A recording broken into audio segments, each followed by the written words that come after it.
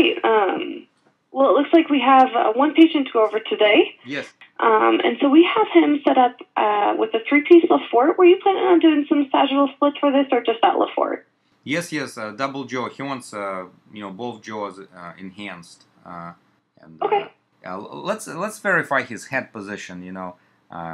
With the facial markers that I placed. Just wanna... Yeah, certainly. Let me pull up his soft tissue here, and we'll take a look at that. Okay, so that's there. I'm trying to see that other marker on the on the left side on the cheek. I don't see it. It's not showing up well. Yeah, it doesn't look like it came through there. And but that seems very clear. Seems to be pretty good. Can we see the side view, please? And that looks that looks pretty vertical there. Yeah. Okay. Yeah, that should be good head position there. Okay. All right. Perfect. So it looks like his upper dental midline was pretty much on with facial. Is that what you were seeing as well? Yes. Okay. Perfect. All right. So I'll come into that final occlusion. Yes. And then it looks like when we're segmentalized, there's really no cant induced, so we're looking pretty good there. Yeah. What sort of AP or vertical movements were you thinking? We're thinking doing 9.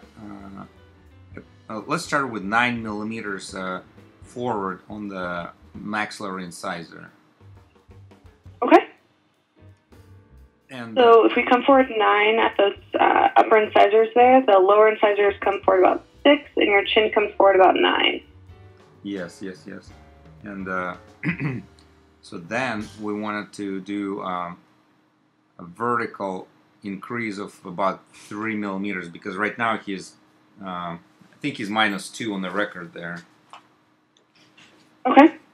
Yeah, so he's -2 on the incisor show at rest, so we're gonna do approximately 3, maybe 3.5 millimeters down. Okay. Do you want to leave that posterior in contact there, or do you want to bring that down 3 as well? I think we're gonna keep the posterior in the contact, because this way we can bring that chin back a little bit. Yeah. Perfect. Okay. Yeah, I like that. Yeah. So now we what are we at the Pogonian now at the chin? We're about 7.5 forward. Okay, that's good. And then we're about 9 millimeters at the upper jaw forward, and osteotomy is not that bad, right? It's just the lower jaw osteotomy is about the gap is about what, 6 millimeters or so. Let me get that lined up here for you.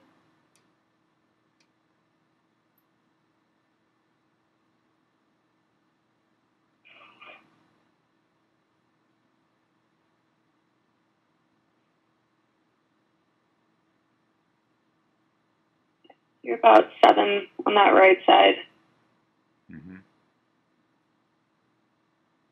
And about 6 on the left. Okay. Yeah. So okay. So I think let's do 0.5 millimeter more forward, like 9.5 at the incisor then.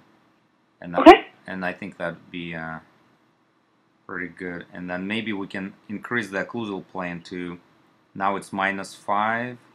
So maybe do it -7. Okay, so that'll bring your chin forward 7 here. Yeah.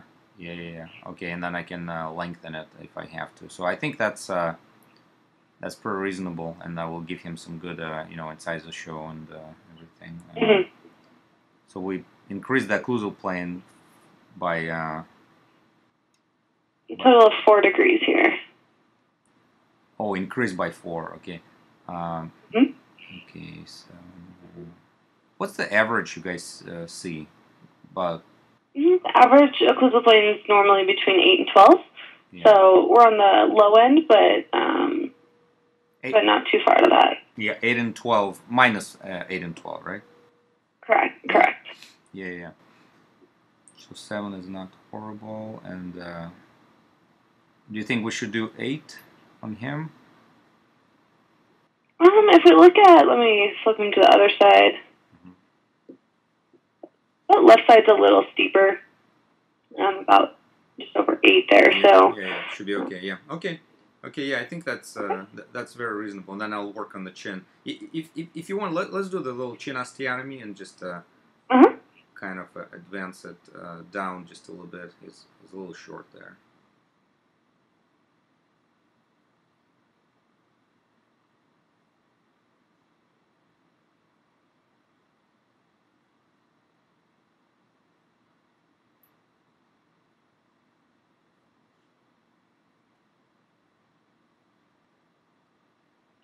So you just want to lengthen it? Yeah, you know, yeah, exactly, like open book like this. Yeah, perfect. Uh-huh. Yeah, beautiful, beautiful. Yeah. That's lengthening it about 4 millimeters there. Yeah, yeah, yeah, perfect. That's what I was thinking. Okay. I think that's. And if we do look from... Yeah, yeah, I think that's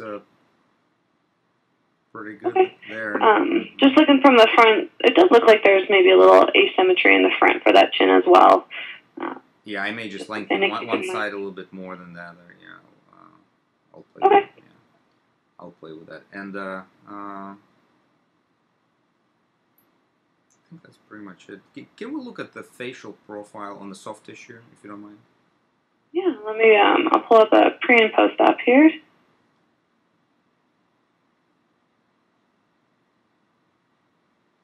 So pre-op's on the left and post-op's on the right.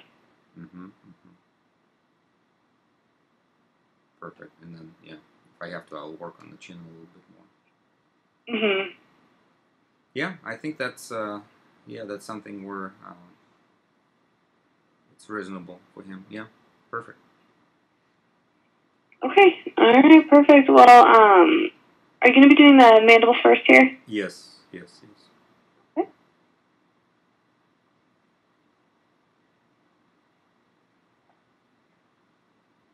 It'll actually be not too big of an intermediate splint there. That'll be that intermediate position. And the intermediate splint will just have no flange in that tongue cradle. Yes. And then the final splint will put some wiring holes and a little bit of palatal buildup on it as well. Yes, yes, yes, yes. Okay. And surgery is this coming Tuesday, is that correct? Yes. Okay. We'll get started on this and ship it out to your office on 911 Reserve Drive, Suite 150. Yes. All right. Well, thank you for getting on this morning, and enjoy the rest of your day, Dr. Andipov. Perfect. Thank you so much, Hannah. Thank you. No problem. Bye. Bye-bye.